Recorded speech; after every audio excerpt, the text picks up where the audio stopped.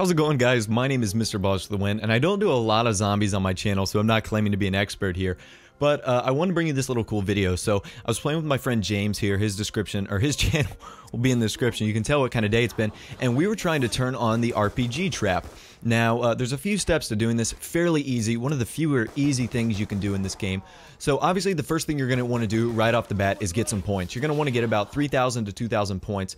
I don't know why I said that backwards, but you're going to want to walk through the library, and James has already done the liberty of opening the door that is through the library. And once you do that, you're going to want to walk up a few levels and proceed to kill a few zombies from here, because you are going to need some more points. I actually bought the B-23R, and that's a good starting weapon if you want to get down to the docks, which is where the RPG trap is located.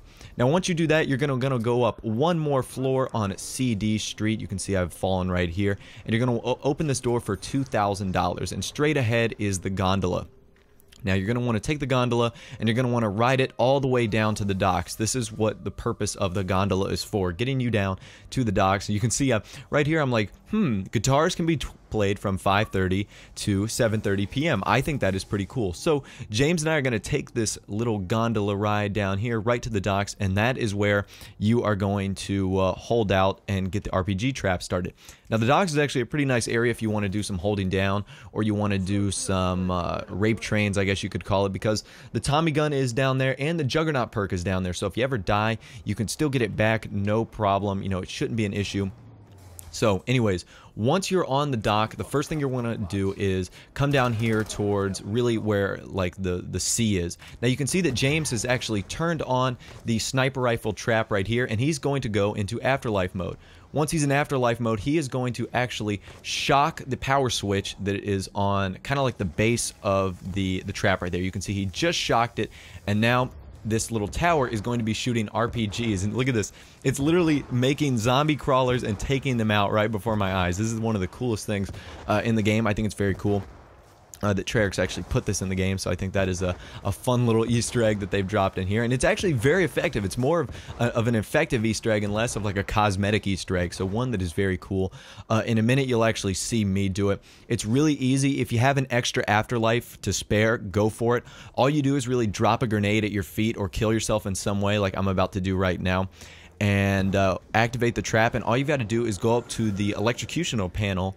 Once you're in afterlife mode, you can see that I don't know where I am. I'm so discombobulated. And you walk over to this little tower on the docks, and you jump up there, and you shock it, and it's going to shoot RPGs. You can see the little ledge, or the hinge closes on it, so you can no longer shock it anymore. And it will then begin to shoot RPGs. It takes a little while here because we are at the start of the spawn, or the start of the round, I should say. And there you go. You can see it's shooting RPGs right there. So it's actually really fun and effective. James and I, we got to like level 10 or round 10. Sorry, I know zombies, people must be hating me right now.